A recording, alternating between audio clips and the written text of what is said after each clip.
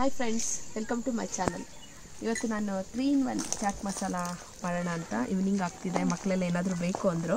ಹಾಗಾಗಿ ನಮ್ಮ ಗಿಡದಲ್ಲಿ 2 ಚೇಪೆಕಾಯಿ ಇತ್ತು, ಸೌತೆಕಾಯಿ ಇತ್ತು, ಪೈನಾಪಲ್ ಮಾತ್ರ ಕೊಂಡ್ಕೊಂಬಂದಿದ್ದು ಮನೇಲಿತ್ತು. ಮೂರನ್ನು ಯೂಸ್ ಮಾಡಿಕೊಂಡು ಒಂದು ಸಿಂಪಲಾಗಿ ಒಂದು ಚಾಟ್ ಮಸಾಲ ಮಾಡೋಣ ಅಂತ. ಮೊದಲಿಗೆ ನಾನು ಇದನ್ನು ಹೊಟ್ಟು ತೆಗೆದಿಟ್ಕೋತೀನಿ. ಹೊಟ್ಟು ತೆಗೆದ್ಬಿಟ್ಟು ಪೀಸ್ ಮಾಡ್ಕೋತೀನಿ ಪೈನಾಪಲ್ಲು.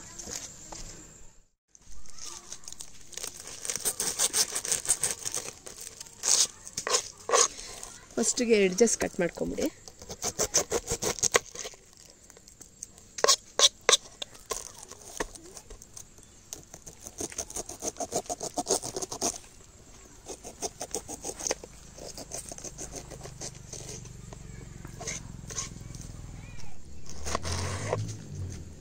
ಸ್ಲೈಸಸ್ ಕಟ್ ಮಾಡ್ಕೊಳ್ಳೋಣ ಫ್ರೆಂಡ್ಸ್. ಎಲ್ಲ ಹೊಟ್ಟು ತೆಗ್ದಿದ್ದೀನಿ ಫಸ್ಟಿಗೆ.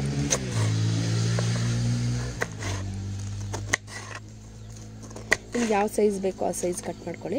ನೋಡಿ ಸಾಕು, ನಾನು ಈ ಸೈಜ್ ಕಟ್ ಮಾಡ್ತಾ ಇದ್ದೀನಿ. ನೋಡಿ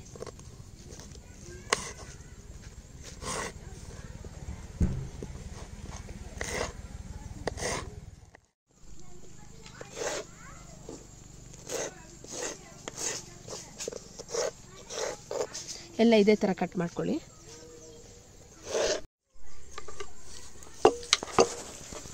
ಫ್ರೆಂಡ್ಸ್, ಪೈನಾಪಲ್ ಆಯಿತು. ಈಗ ಸೌತೆಕಾಯಿ ಕಟ್ ಮಾಡ್ಕೊಳ್ಳೋಣ.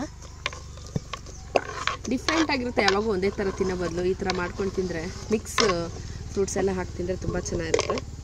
ಈಗ ನಾನು ಸೌತೆಕಾಯಿ ಹೊಟ್ಟು ತೆಕ್ಕೊಂಡು ಅದನ್ನು ಅದೇ ಥರನೇ ಕಟ್ ಮಾಡ್ಕೊತೀನಿ. ಎಡ್ಜಸ್ ಫಸ್ಟ್ ಕಟ್ ಮಾಡಿಕೊಂಡು ಸ್ವಲ್ಪ ಕಹಿ ಇರುತ್ತೆ, ಅದನ್ನು ತೆಗೆದು ಬಿಡೋಣ.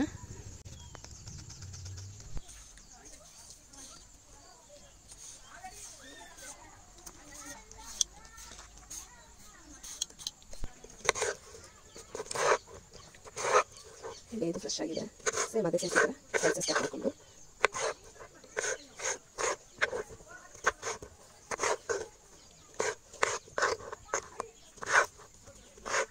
ಅದನ್ನು ಬೌಲ್ಗೆ ಹಾಕೊಳ್ಳೋಣ. ಈಗ ಚೇಪೆಕಾಯಿ ಕಟ್ ಮಾಡ್ಕೊಳ್ಳೋಣ. ಎಲ್ಲ ತೊಳೆದು ಇಟ್ಕೊಂಡಿದ್ದೀನಿ.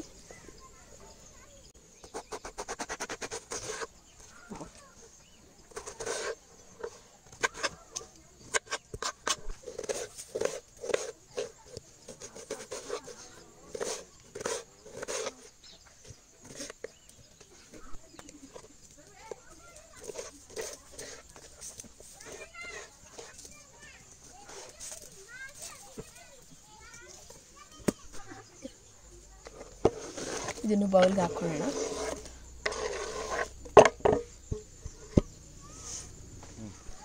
ಫ್ರೆಂಡ್ಸ್, ಇದೆಲ್ಲ ಕಟ್ ಮಾಡಿ ಹಾಕಿದ್ದೀನಿ ನಾನು ಫ್ರೂಟ್ಸ್ ಎಲ್ಲನೂ.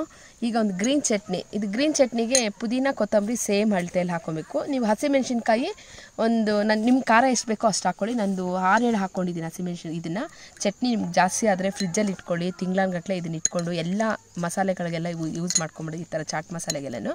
ಈಗ ಒಂದು ಟೀ ಸ್ಪೂನಷ್ಟು ಹಾಕ್ತೀನಿ. ಸಾಕು, ಖಾರ ಜಾಸ್ತಿ ಆದರೆ ಮಕ್ಕಳು ತಿನ್ನಲ್ಲ. ಒಂದು ಸ್ವಲ್ಪ ಚಾಟ್ ಮಸಾಲ ತೊಗೊಂಡಿದ್ದೀನಿ ನಾನು. 1 ಟೀ ಸ್ಪೂನಷ್ಟು ತೊಗೊಂಡಿದ್ದೀನಿ. ಚೆನ್ನಾಗಿರುತ್ತೆ ಚಾಟ್ ಮಸಾಲ ಹಾಕಿದ್ರೆ. ಸ್ವಲ್ಪ ರುಚಿಗೆ ತಕ್ಕಷ್ಟು ಉಪ್ಪು ಹಾಕ್ಕೊಳ್ಳೋಣ. ಉಪ್ಪು 1 ಸ್ಪೂನ್ ಹಾಕೋತೀನಿ ನಾನು, ಮಾಮೂಲಿ ಸ್ಪೂನಲ್ಲಿ. ಇದಿಷ್ಟನ್ನು ಮಿಕ್ಸ್ ಮಾಡ್ಕೊಳ್ಳೋಣ. ಈಗ ತುಂಬ ಚೆನ್ನಾಗಿರುತ್ತೆ. ಟೇಸ್ಟು ಡಿಫ್ರೆಂಟಾಗಿರುತ್ತೆ. ಒಂದೇ ಥರ ಅದೇ ತಿನ್ನೋ ಬದಲು ಈ ಥರ ಎಲ್ಲ ಹಾಕ್ಕೊಂಡು ಮಾಡುತ್ತೆ.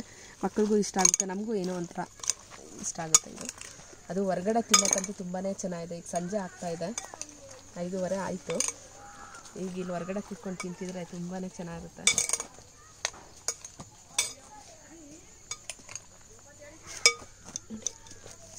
ರೌಂಡೆಲ್ಲ ಹಿಂಗೆ ಮಾಡ್ಕೊಂಬಿಟ್ಟು ಸಾಕಿದಾಗಿದೆ. ಇದು ನಾನೀಗ ಎಲೆಗೆ, ನಮ್ಮ ಬಾಳೆ ಎಲೆಗೆ ಒಂಚೂರು ಸರ್ವ್ ಮಾಡಿಕೊಂಡು ಮಕ್ಕಳಿಗೆ ಕೊಡ್ತೀನಿ. ಈಗ ನಾನು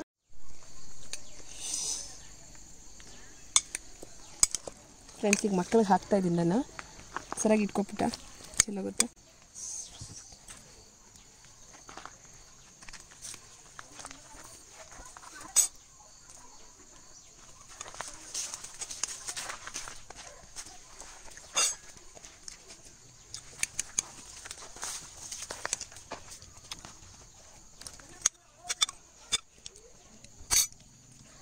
ತಿಂದು ಟೇಸ್ಟ್ ಹೇಳಿ ಹೆಂಗಿತ್ತು ಅಂತ. ಹೇಗಿದೆ ಚೆನ್ನಾಗಿದೆ ಚಿನ್ನ